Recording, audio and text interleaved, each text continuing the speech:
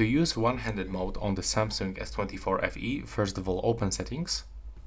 Now you will have to start scrolling until you find advanced features, and you will have to also go into this option and click on the switcher to turn it on.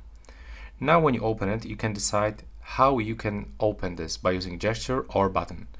In my case, I would like to enter for double tap the home button, and as you can see, now I'm in. I can actually move it to the left side if I want, to the right side, and also if I'm gonna grab like this, I can move it a little bit, so I can get it like in the upper section of the screen, in the bottom section of the screen.